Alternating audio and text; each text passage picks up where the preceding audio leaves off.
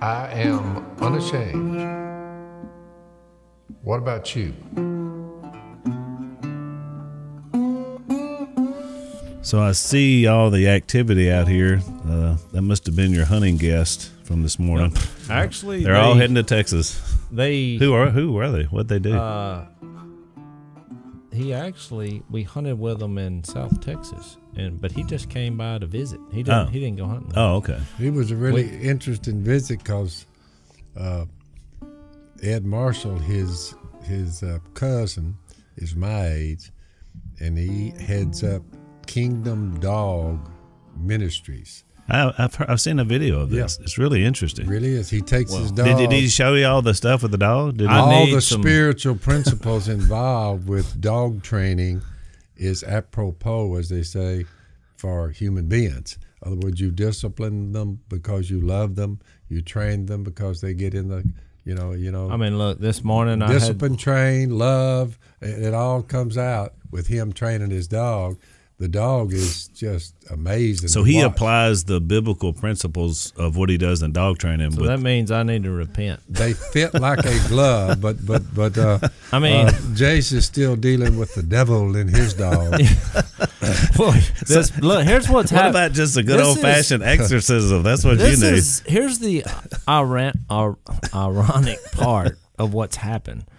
I got a dog. I was on a search for a dog because Phil's dog has some screws loose upstairs, and he gets so excited that he wants to participate in calling. You know, we see a duck. Well, then the dog starts going. Well, you know, I'm looking around thinking, these ducks, they're like, there's ducks, and there's a howling dog.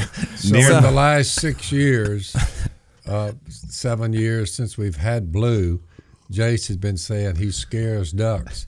Yeah. At the same time, we've killed thousands. We have. And Blue has retrieved thousands. This is the argument that and a lot of them we would have never gotten. Blue got them. So I'm like, I can take a little. What did the? It is nerve-wracking, and I don't like it. Let me interject something here, because what happened is the older Phil has gotten.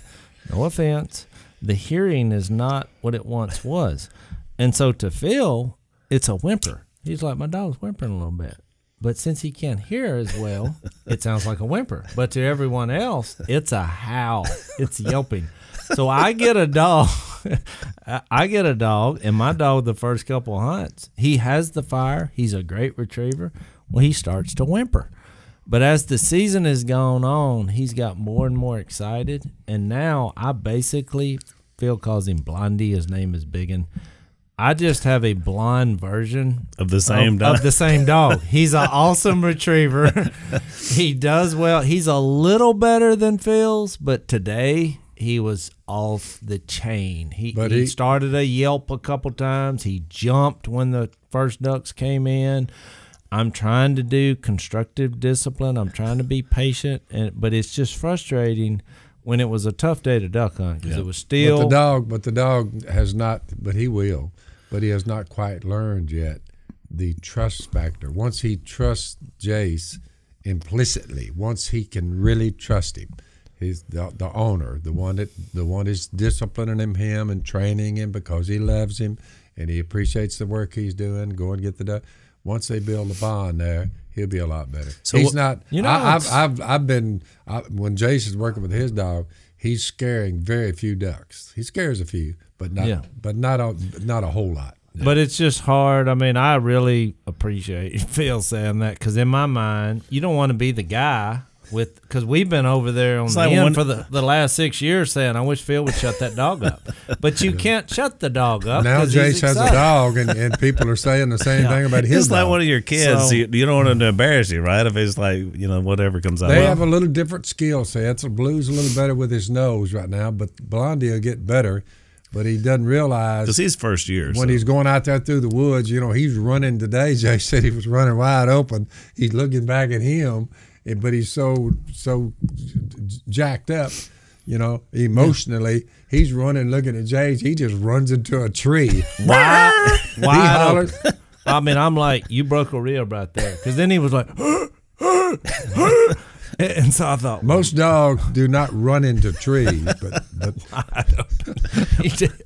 Maybe it's just you not being around y'all. That's Look, just, having said that, this is another facet of duck hunting that a lot of people or non-duck hunters know nothing about, men and their animals, because they're worth their weight in gold. What did you ask? It's bad, muddy. It's thick with brush. Oh, it's and tough. Look, these dogs have a nose that could, they can smell a duck at 100 yards if they're downwind of it. Look, and they can get them where you have to fight vines, thickets trying to get them, a human. Well, look, my dog, when he took off, he made 3 of the greatest retrieves today. 3 thickets. He ran into a tree. I mean, look, his eyes are bloodshot. There was blood all on him, and I thought it was a duck from retrieving the duck.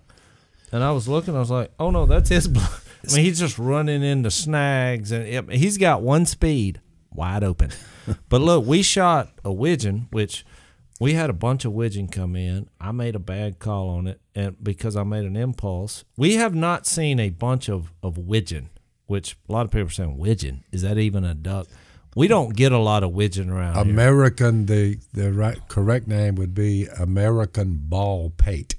The ball pate. And he's a beautiful duck. Beautiful duck. But we don't see many of them anymore. Well, I'll tell you this. We look up, and here comes 8 or 10, and Phil's blowing a teal call at them. And there's a lot of shuffling in the blind, and my dog, he senses your excitement. Everyone's on edge. Everybody's on edge. We hadn't had the greatest of hunts, and those widgeon, when they turned up in their wings, even though it was cloudy, I could see that they were widgeon. Yeah, from the wing pad. Well, then I became like my dog. I was like, and they dropped down, and I just thought they were closer than what they appeared, and I was just like, kill them. And we raise up, boom, boom, boom, boom, boom, and one comes out, but he falls pretty far. So I take off, and I think the last words I said, if I have to be out here all day, I'm getting that widgeon. My dog went with me. We walked, I would say 200 yards because I had it kind of marked. We're on dry land. Big woods. And I see some flickering way off in the distance, and I realize this widgeon is trying to take off, and my dog sees it, and my dog chases that duck till almost out of sight. And I saw him jump at it because it could barely fly. And so I thought, well, he got it. A flying duck being chased by a dog. Yeah. So I thought he got it. Well, then he looked up and was looking at me. I looked to the right, and there he goes again through the woods, and he sees it. He's back on him. So then they did go out of sight. And I thought, well, we got a 50-50 chance. A couple of minutes comes by. Here he comes with the duck in his mouth. Head up. And I was like, okay, you're forgiven for all the excitement. It's the prettiest widgeon I've seen in my life. We're all, kumbaya. We're all holding hands and singing. We whooped them again, Josie. And then we get back. Then Si claims to have shot the mythical widgeon. Oh, yeah. Shooting his little pop gun. So I'm like, well, here we go. Things are back to reality. Yeah, I heard the story. Stone was telling me a story yesterday. There was a controversy over because he says he shot a banded duck. Mm-hmm. You were out of the blind, so you weren't a part of it. But he said you shot it.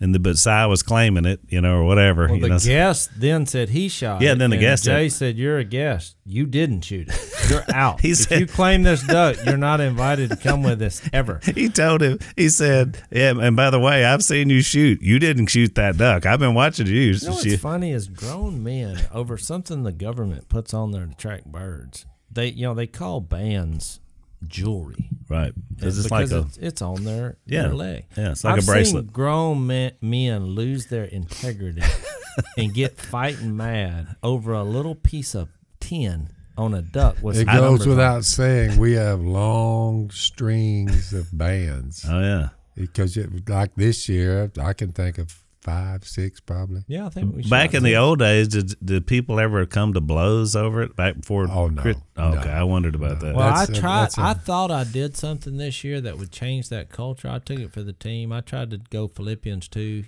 Humble yourselves. Like Jesus did, and maybe that'll change it. So here's what happened. We're sitting there. We got a young cameraman that works for Duck Commander. His name's Hunter. So I was like, "You qualify." Perfect.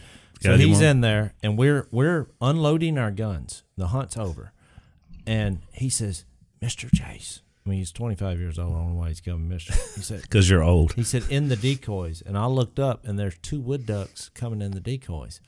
And, he has his camera like, hey, shoot those, which we weren't looking because we were leaving.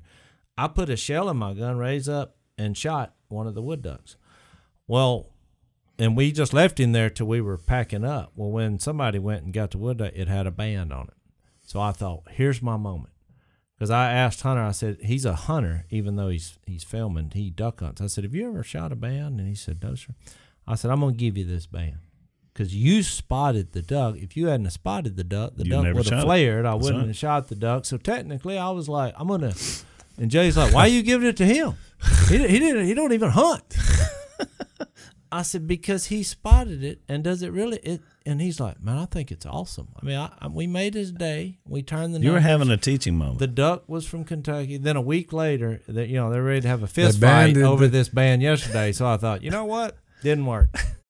So there's a lot going on right now in the country with gun control. The stuff we've been watching, especially the state of Virginia most recently. They kind of got a bunch of one party has taken over the whole deal, and so they're like, no, we're going to get, they're talking about gun buybacks. I like that. They didn't buy the guns, but it's like they didn't sell the guns, but they're going to buy them back from the electorate, from the people. Yeah.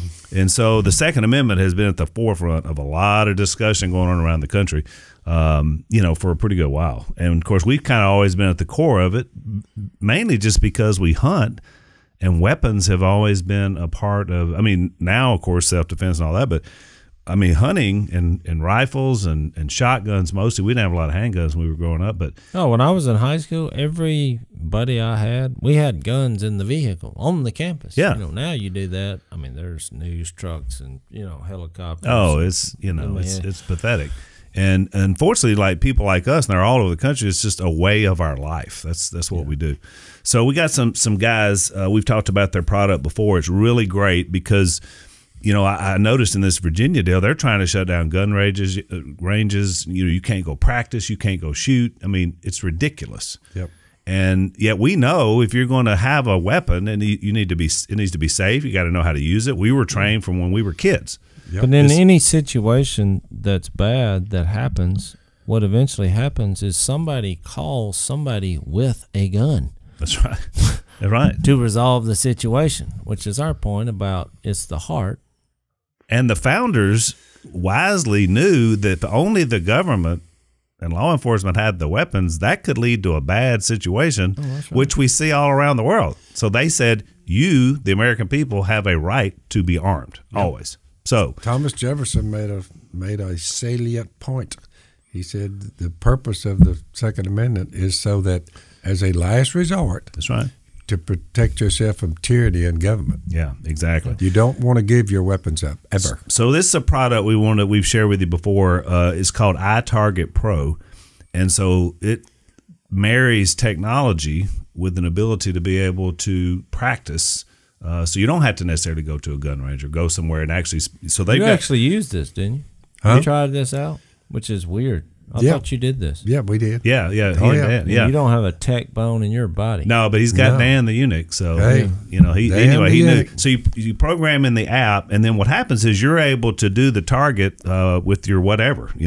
They've got they come in all major calibers, including 223s, 556s, everything that you can use to be able to do target practice. But the bullet you put in obviously is not a real bullet, and yet you're still able to practice a virtual bullet. I guess is what you call it. So anyway, it's a great item. It's a great way to be able to practice. Make sure you know that you can hit what you're aiming at, because that's important, especially when it comes to self-defense. So we love these guys. We want you to sign up. If you go to iTarget Pro, the letter iTargetPro.com, the offer code is Phil. You're going to get 10% off and free shipping when you use the offer code Phil. So that's iTargetPro.com. Offer code is Phil. And start sighting in your rifle, pistol, whatever. We need to get idea. We need to get Si one of those ASAP. Yeah. He said he doesn't need it. They banded the duck in Kentucky, and he flew all the way down in front of our wood duck? in North Louisiana. I got one the other day, sent it in. Somebody sent it in on the computer. You can get them now. Just get the numbers, send it in on the computer. They'll tell you what. You think it actually makes that sound Phil, down? I'm going to give you some breaking news. The computer no longer makes racket. Yeah, it doesn't. It's like TV. Silent. You can put the volume on and it'll be a person talking. I hear a lot of strange sounds coming out of people with computers in their pocket. That's all I know. But anyway, this duck was banded in Wisconsin, which that was unusual. That mallard drake? And and I had a couple of teal this year, one blue-winged teal and one green-winged teal. One of them was banded in Crotch Springs, Louisiana. Really? Yep. Last spring when they were coming back from the Yucatan where they winter. Yeah. So someone had trapped one and put a band on him. But last year, well, I got that one. And there was a green-winged teal in some little town in Mississippi. I'd never heard of it, but that's where that one was banded. So it's pretty unique in that when you look at where these ducks come from, the question is, what department in saltwater implemented that made them? The migratory instinct? I've used that before as an example. I mean, why do ducks migrate? You just think about it. All they do is feed the food chain.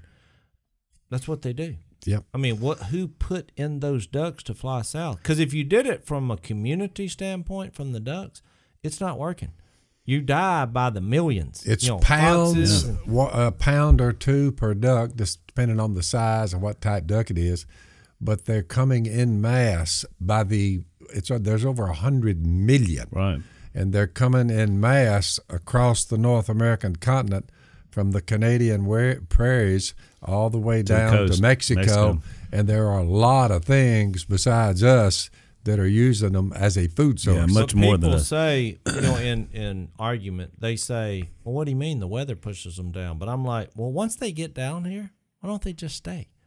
Yeah. Yeah. I mean, there's plenty of ponds. They all go back. There's plenty of ponds around here. They go back. They go back. And that's just ducks. You have Arctic terns and all these other birds, all kinds of migratory birds that are coming from a long distance. Food source. I think it's a great Hawks, evidence. Owls, foxes, alligators, everything's eating them. I do think it's a great evidence that there is a God. It is. You're not going to come up with anything a duck is good for except for food. Well, two things before we leave this. One is I talked to our old friend W.E. the other day, and he was telling me a tale about two mallard drakes banded that were killed like 2 years apart, but both were banded in the same batch 13 years ago, and they both wound up in the same spot in front of him in Arkansas, and he shot them both. Probably, brothers out of the same. Yeah, I mean, what are the odds of that? I killed a canvasback. It's like 12 or 13 years old. Yeah, I killed a canvasback, and the numbers had worn off the band. It's a piece of aluminum. Is what the aluminum bands, right? Lightweight, but this one he had worn it so long it almost had worn in two. And it would just fall off, and that's it. So I said, man, that's been on that duck a long time, as smooth as that is. Well, I sent it to the state police, and they got some kind of stuff they put on there, and they raised them. So you get the numbers, yeah. Because people file off serial numbers on firearm. But anyway, they checked it, and they gave me the number, and he was 12 years old. Yeah. But he'd been there. He had made 12 migratory trips and back. That's what we were during his life. That's a long time. We were marveling about that he had killed two out of the same batch. Had been doing the same thing, like 13 trips. Yep. So the last thing I'll say about this, Jay, is just to show you that your leading by example is working with your duck blind compadres. The end of that story. So Stone at the end of the hunt, I guess because they've been arguing the whole time, so he looks over at the guest and he says, "You want this duck?" And he said, "Well, yeah, I killed it." They're still, over the band. So Jay cuts the duck's leg off, takes the band, and throws the duck over to the guest. So sure, you can have it now. There's your leadership by example is not working on. You can eat it.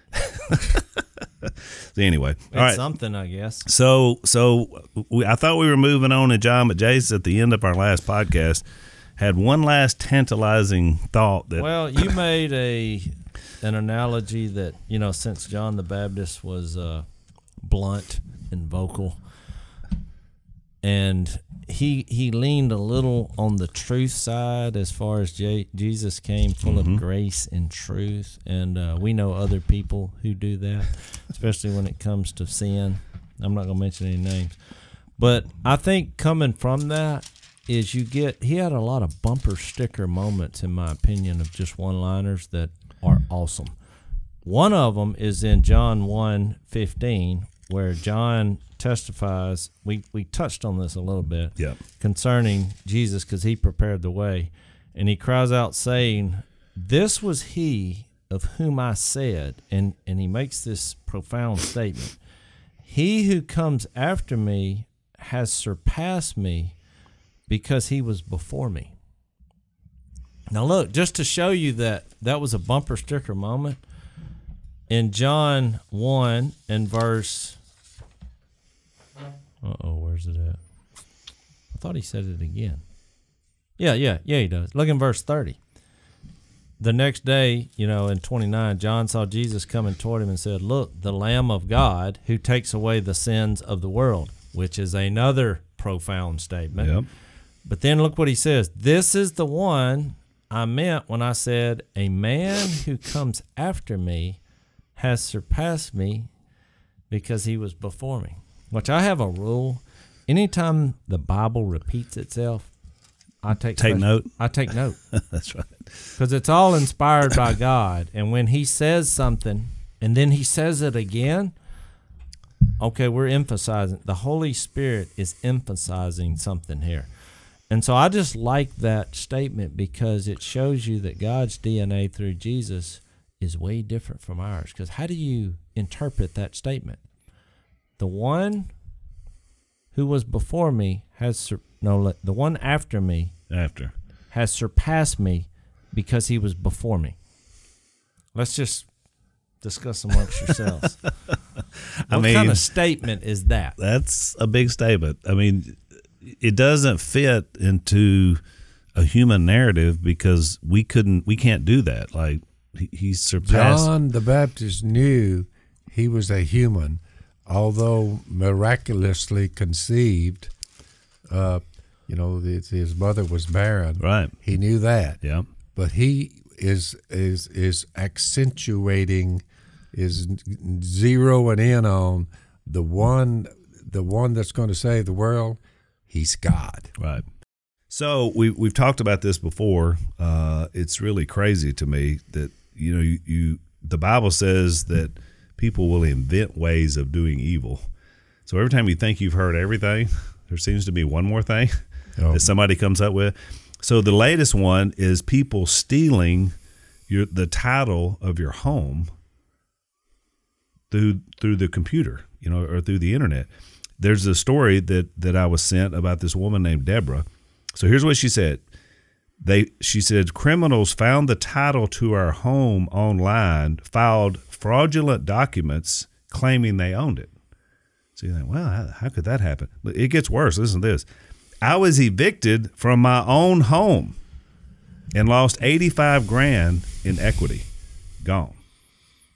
So this is a real woman where it really happened. I mean, because what the boom of the internet has done is it spawned an easier way for predators to go in there and take care of the vulnerable. Yeah, because in the old days, you had the title to your home. Another good reason to never have them.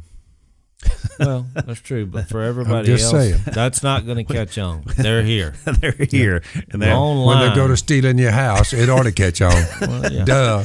So since we got two choices here, get rid of all computers. That's the Phil way. For the rest of us, we go with our friends at Home Title Lock, because basically they've come up with a way to protect the title from your home. So it's HomeTitleLock.com. You register. First of all, you find out, make sure nobody's already gotten your stuff, because you wouldn't even know, right? So somebody shows up and says, "Hey, you're in my house," and the deputy sheriffs are with them, and you're like, "Wait a minute," and they're like, "See here." They do the same thing with credit cards. Oh, all the time. You know what I mean? All of a sudden, you made a purchase for $2,000. You're like, "No, I've been sitting right here." So you go to Home Title Lock, HomeTitleLock.com. That's where you're going to find out. You get 60 risk-free days of protection. That's so you do that if you go and register and check it out. I think you should, at least to find out. Yeah. Make sure you still got your house. I'll give you the word for it. This will be interesting. It's called cybersecurity. Well, let me give the word to you. All right. So I say, so this thing, this black box they come up with, everybody carries. Yeah. So through that thing, you can slick me out of my money and my house before the cat can lick his tail. Yeah. And you say, and you're wondering why I don't have one? Well, if you get home lock, you wouldn't have to worry about it. HomeTitleLock.com. There you go. Good job. He was there before me, meaning I haven't always been here, but he has. That's right. You see what I'm saying? And he had only become flesh when he came out of the Virgin Mary. Right. But Jesus was there during creation, or the Bible wouldn't say through him all things were made. Right. You see what I'm saying? Well, and I've always thought it's curious because you're right. You know the story of the two pregnant women. We talked about that before. John the Baptist's mother and Mary. We know that he knew some of what was going on way back then. You know there had to be stories told about it, and yet 30 years have gone by. Remember, they're 30-year-old men now. That's right. And so, I'm not sure. He was told specifically by God to do what he was doing. You go out in the wilderness, you start baptizing people with repentance. We talked about this before. And he didn't give John the full scoop. He didn't get the whole scoop. And he didn't know it. And the reason why is because of what you just read. Because he said, I would not have known who he was. And he didn't want to baptize Jesus. Remember, Jesus came to him. But the point is, when he saw him, what statement did he make? That statement, if you realize that Jesus hadn't died yet, it's one thing to say, hey, Jesus, he's the Lamb of God. He takes away the sins of the world.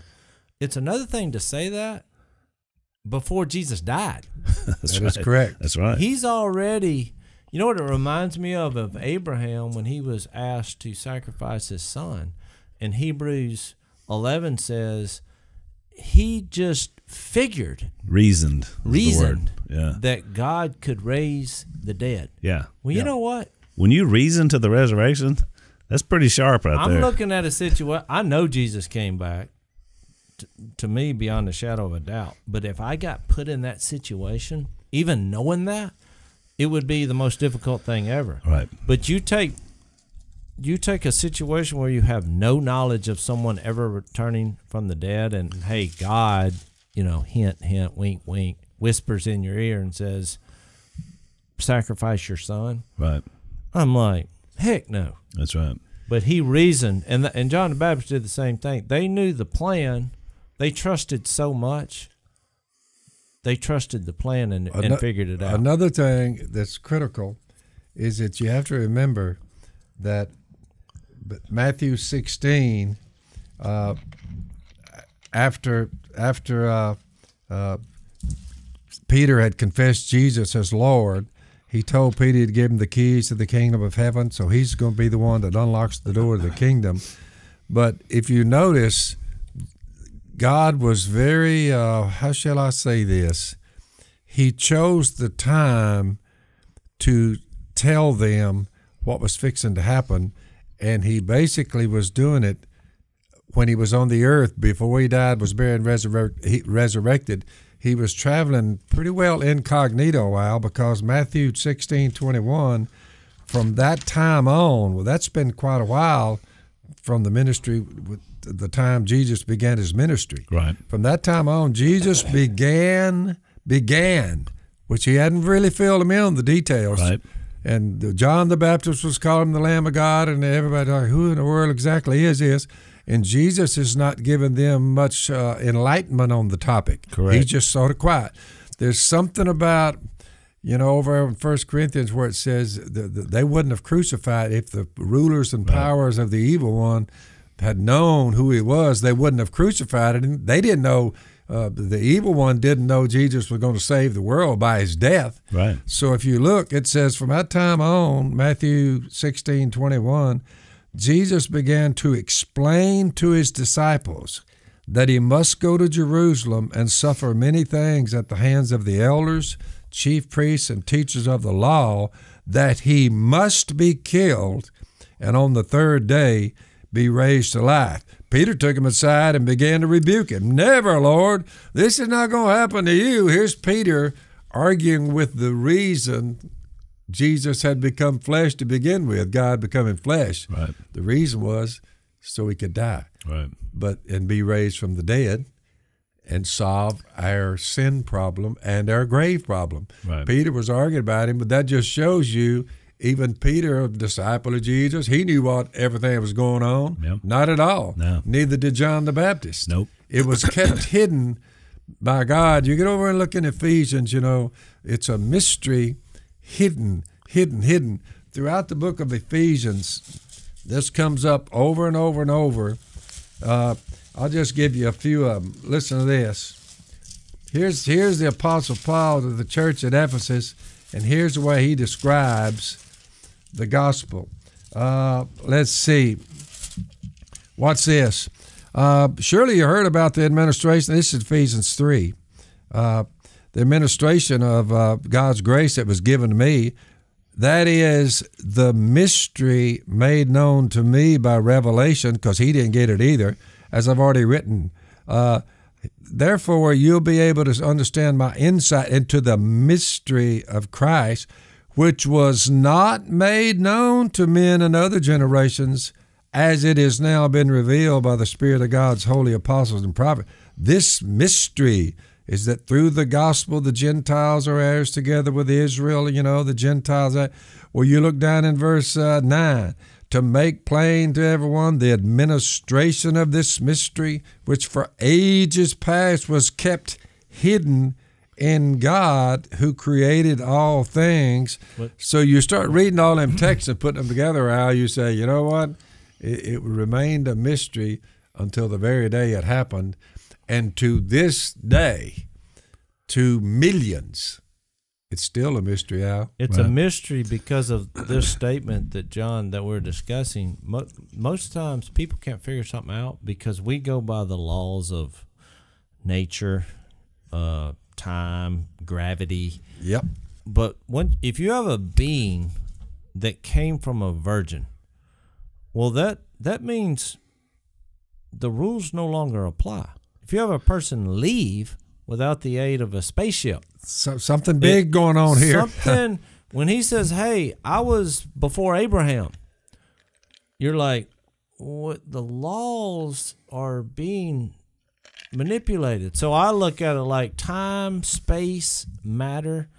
None of those apply to Jesus. That's why you take a simple verse like that, throw people who don't believe into chaos, they don't understand it, is like Hebrews 13:8. It says Jesus Christ is the same yesterday, today, and forever, which was John the Baptist's point. The reason the one's coming after me, he surpassed me because he was before me. He basically quoted Hebrews 13:8. Yep. He's the same yesterday, today, and forever. And people are like, well, I don't understand that. He's outside of time, outside of space, has always been there, created the cosmos.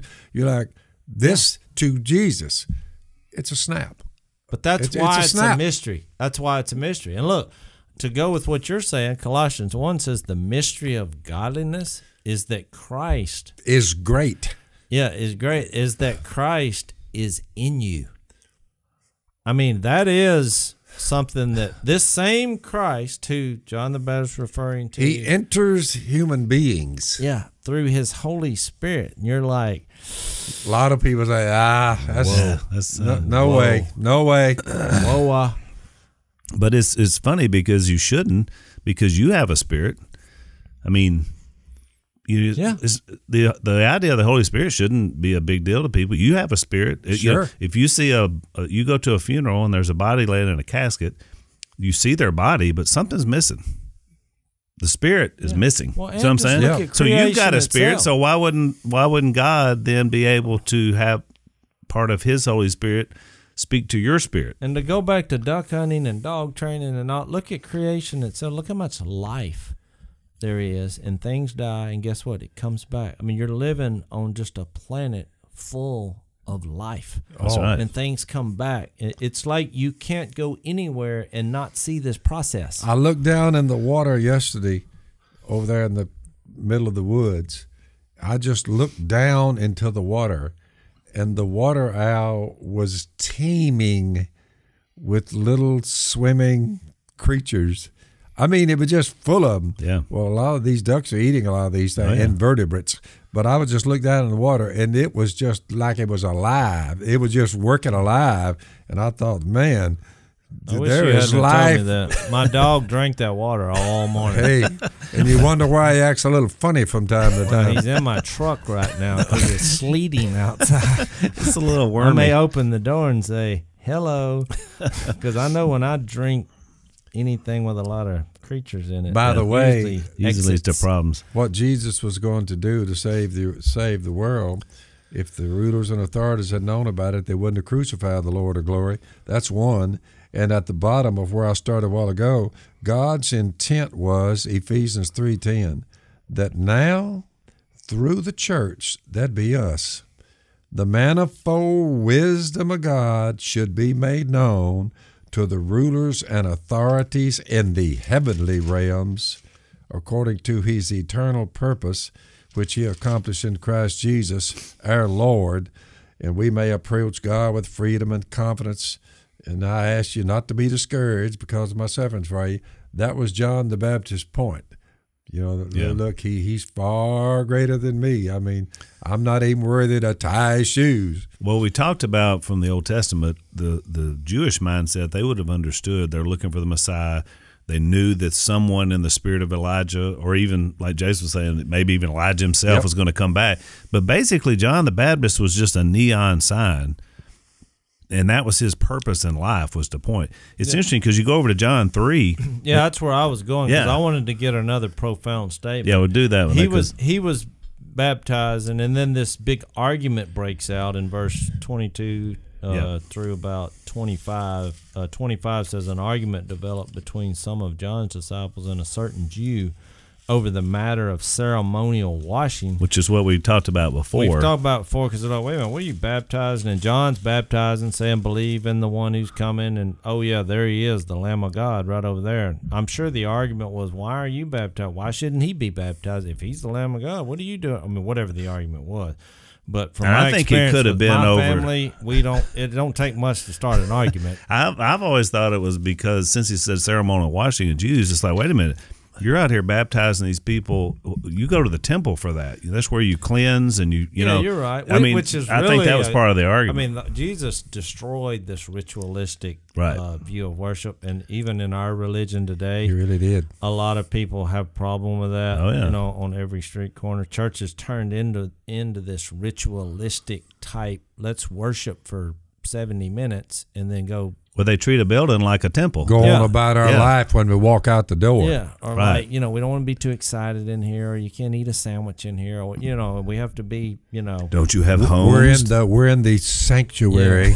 Yeah. Or like, because I've had people like, look, they respond to Jesus, they want to live for Jesus, and you're like, they want to be baptized. I'm like, find the nearest water. But like, I've had people say, well, I thought I had to do it in a church. And somebody ordained. An ordained man had to do it. To make it official, like, see. Well, I don't know. John and Jesus was down here on the riverbank. You know what I'm saying? They didn't seem to say, let's go to the cathedral. But anyway, this argument breaks out. And now I love this statement. Here's another bumper sticker moment. To this, John replied, a man can receive only what is given from heaven. And his point, he makes his point later. You can read the argument. And his point was when he said, look, you yourselves can testify that I said I'm not the Christ, but am sent ahead of him. The bride belongs to the bridegroom. And, you know, John was making a profound statement, which we really all could say about anything positive in our life. It's not about us. I mean, anything good that's happening to me, even in the way I was made before Jesus, it came from heaven. It comes back to that belief that we're made in the image of God, and then we're recreated in Jesus, and that was his point. I mean, it's an awesome statement, you know. Well, it was my core rule, Jay. It's just what you just said. I preached for years, and it's easy for guys in the pulpit in churches to think they're great because they get people that love them and give them praise. And then there's also times when they think they're terrible because people are mad. You said this, but I used to always think I'm neither. I'm not terrible because I'm working for the Almighty. So He's going to give me what to say. So, No doubt. take it up with him. And I'm not great because Christ is great. Yeah. I'm just the guy. I'm just the relayer of information. So I used to tell our staff, everybody should have that. yeah, attitude. don't let praise or criticism stick to you. You're just doing the But a work lot of of the people Almighty. feel like they can't share Jesus because they're like, well, I'm not, qualified, or I don't have a way with words, and whatever you're expressing is coming from heaven anyway. That's right. And when we speak, look, you have the greatest book ever written. They're a little That's right. confused on the difference between a disciple of Jesus and a theologian. That's right. They're a little confused there. That's right. Lots of theologians are running around. Yeah. But I think it comes back to that club mindset. A lot of people, they go to church because they want to think that they have figured out the way God wants you to set all this up. Set the what would you call it? The process. Set the process up. Because that's why you have so many different churches, which is so frustrating to the world. They're looking around and say, I don't want to be involved in that. Y'all can't get along. I can't find two of you that agree on anything. That's why which one's right? There's 2,500 different types. I'm out. Thousands of different And types. so everybody argues about the process, and I think that this one statement from John would just clear up a lot of that. Whatever good we got going on or whatever things we say, it's coming from heaven. That's the source. It's not us. It's not old preacher Joe down here who's just the best preacher I ever heard. I don't know why he's any better than anybody else. We got the same manual we coming from, same spirit from heaven, But I just like him, and that's what people do. They tend to lift up the guy, and then the guy feels like, remember that guy that told us it's like whenever people compliment you about your speaking, they're like pouring gas on you. He's like, be careful about that. Because it's not you. It's really not. I always figured when I was preaching, 10% of the audience was going to love me no matter what. 10% was going to not like me no matter what. And so I'm kind of working on the middle 80 anyway, just trying to give them something to encourage them. But a lot of people have asked, we got a lot of questions, Jase, from viewers and listeners that are like, how do I want to share, I want to be able to talk about Jesus, but they're like afraid because it's like, how do I start that conversation? Whether it's somebody at work, somebody in your family or whatever. So what advice would y'all give them just in the day-to-day living about how to talk about Jesus or how to talk about whatever? I mean, my number one fear, I've always said, and y'all have heard me say this many times, was public speaking. I was real shy as a kid. Look, I grew out of it. You know why? Because the Spirit of God changed me. Yep. I just realized that if I'm going to try to be a disciple of Jesus at a public high school, I'm not going to be able to do that quietly. I tried for 2 years. It just didn't work. And so I got it in my head that I thought, you know what, if I stood before God and he said, why should you be here? Why should I let you into heaven? I would come up with an explanation. Now, it would be centered and focused on Jesus Christ and what he did, on a cross for my sins and the resurrection. But I would be able to explain that if God asked me to. And so then I thought, well, if I could explain it to God, if he put that to me to say, share why you should be here, well, then how come I couldn't do that to my buddy? And that's just what I got in my head. And I thought, you know what? I'm not going to be embarrassed or ashamed. I mean, we do this podcast and call it Unashamed, but that's it. It's like, I'm not going to be ashamed that I'm going to heaven. And so the first time I did it, I was so nervous because it was my best friend. And I thought, you know what? If there's a heaven and we're going to live forever, I want this guy there because he's funny and I like him. And so I told him, that's how I started. I said, look, I know me and you have kind of gone our separate ways because, I mean, he was getting drunk every night, sleeping with any woman he could find, and I wasn't. And I said, look, this is going to get a little weird, but I found a way to live forever. I'm going to heaven. And here's how I came up with that. And look, I was so nervous that when I would turn the page of the Bible, I would rip it out. And he was like, why are you shaking? I was like, You sounded like biggin'. I was like, well, I'm nervous, To answer your question, Al, last night I was talking to a couple of individuals, and I just reminded them. One of the ways you said was, so how would you just people who are afraid to say anything, they don't. One thing you could do is just say, let me ask you something. I had Dan go over there and demonstrate it. I said, Dan, who's the woman who knows everything? And he said, Alexa. I said, yeah. Call Alexa and ask her what year is it in China. And so he did, and Alexa said 2019. That's what it was, before the new year. And I said, what about North Korea? I said, well, 2019. So Alexa was saying it was 2019 years. It's now 2020 years. I just asked people, I said, have you ever wondered if there's a 2020, that means if you went backwards, you would get back to year one. I said, why is it that everyone on the earth is saying it's the year 2020, but they don't know why? Lord. They don't know why it's 2020 years from what? Or from whom? So if you look at it, now I did that last night with him too. Yeah. And they both looked at me and they said, we never thought about that. It's a great icebreaker. He said, we never thought about that. I said, well, once you now understand that you're counting time, I said the atheists are still saying, no, we're not counting time by Jesus. Right. But why is it we're all agreeing that it's 2020 years since Jesus came down like the book of John, in flesh, like the book of John says? Right. Well, I just don't understand why anybody wouldn't look at it and say, well, you have a point. I think it's a legitimate way to get in it. I mean, to me, if I know people, I'm sincere. I'm like, I love you. I want you to. I mean, why are we counting time by one individual? If I don't know them, I may do Phil's approach. You know, a lot of time I went through for years. I've asked. I don't have to know them to ask that. I just want to know, what do you think? Well, and they're like, huh? I'm just saying. You deal with a lot more of an argumentative. So a lot of people come to you and they're trying to tell you why there's no God. That's 2020 years from something. There's no argument here.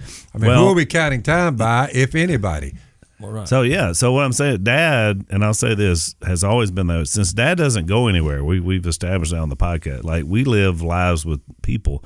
Dad lives down here on the river, but people come here, and they've been coming for years. They just pull up. They just pull up. And so Dad learned a long time ago, he figured, well, God must be sending them out here. I got everyone that comes, this is what you're going to. And some of them say, I'm a brother. I'm a Christian, Phil. Good. But some will say they don't know, right? Phil said if they show up down here, they're either lost or they're lost.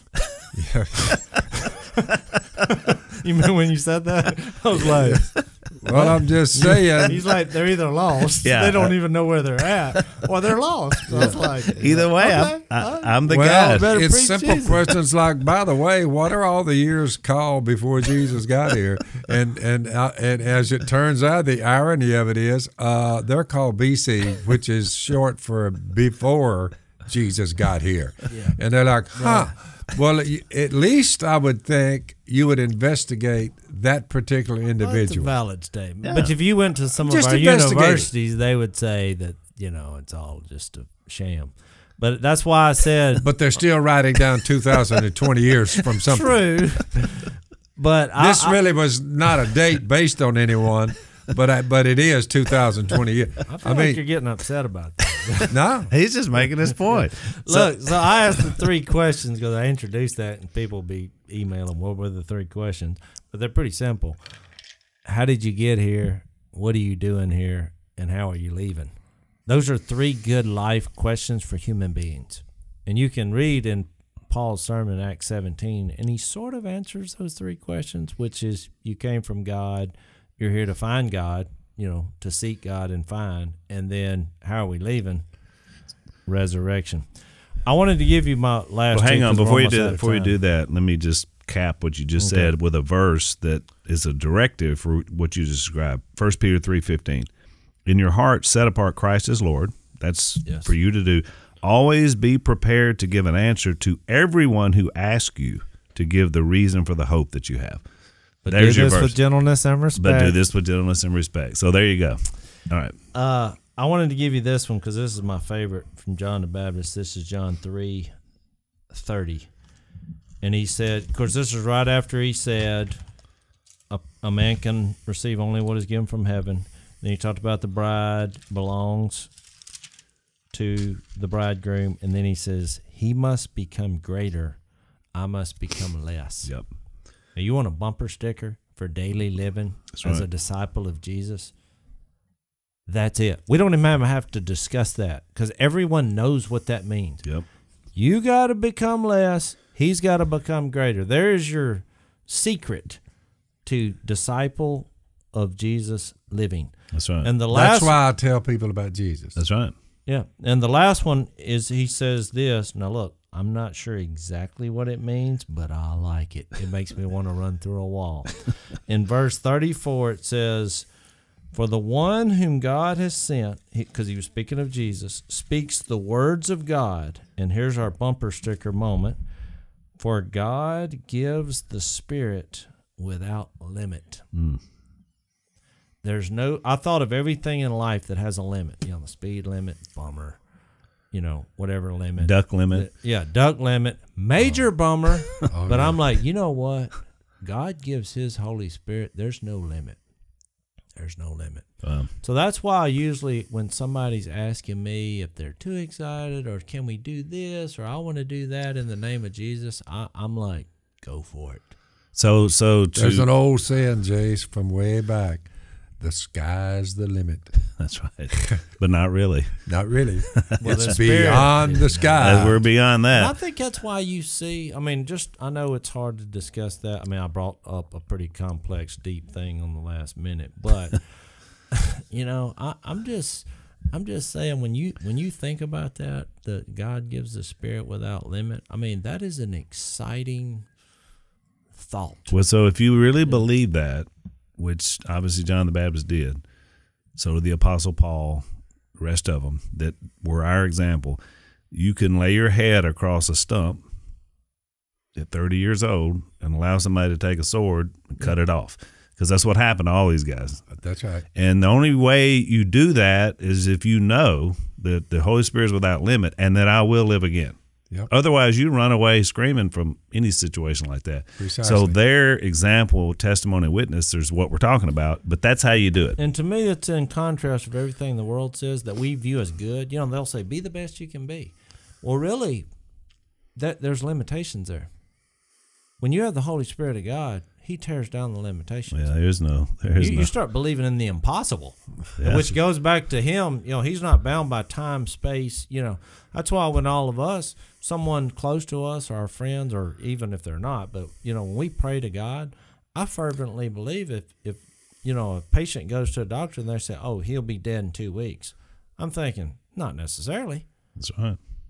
You know, we pray, and we've every one of us have been involved in a situation many times Many. where they said, "This guy will be dead." I got Multiple times. One of my good friends. One of my lines I use when I see them later is, "I thought you weren't supposed to be here," and they grin, and I do too.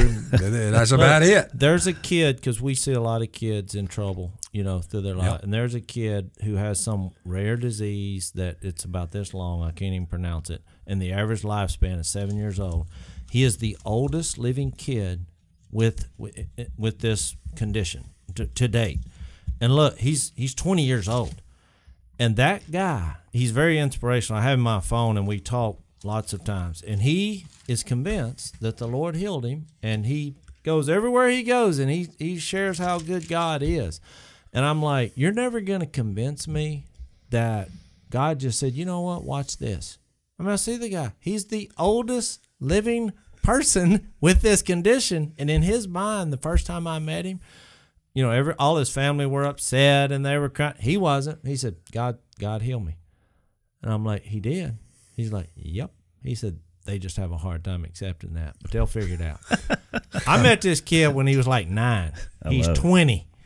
I love it. I'm just saying. So we got to run. We got to run. But one last bumper sticker, Jase. But it's not about John the Baptist. But it's one of my favorites. You said something a minute ago, made me think of it. Romans 4:18. Against all hope, Abraham in hope believed. I mean, you talk about believing the impossible, and we know what he was talking about because he knew I kill my kid, God's going to raise him up because he's already told me what's going to happen. So against all hope, Abraham in hope believe. So if somebody tells you there's all no my hope, offspring that save the world, including Jesus, the seed line of Jesus is coming through my seed line, and he said, "Go kill him and get rid of him." He's like, okay, give him my knife. Anyway, he said, evidently he's going to raise him from the dead, but I'm going to do what he told me. Next time somebody comes and just Talk about some faith. That's I have faith. no hope. I'm hopeless. And you say, now you're ready to hope. That's right. Now you're ready. Good stuff. Thanks for coming along the journey with us. Keep sending in questions and ideas. We try to work those in as they work into our Bible study. So keep those coming. Keep watching. Keep telling other people about it. We're doing exactly what we challenged you to do by doing this podcast. So we're encouraged by that. We'll see you next time. Somebody make some John the Baptist bumper stickers because they were pretty dang good. Yeah, you told somebody to write a song and they did. Now maybe somebody will do They did. something. They sent me a song and it was awesome. Yeah. Hey. So I don't know his name, but thank you for the song. So bumper stickers. There you go. We are so glad you're watching and listening to the Unashamed podcast. Be sure to like us on Facebook, subscribe on YouTube and iTunes. That's going to keep you up to date with all the new episodes, and it's also going to let other people find out about our podcast. So keep spreading the word and watching and listening to Unashamed with Phil Robertson.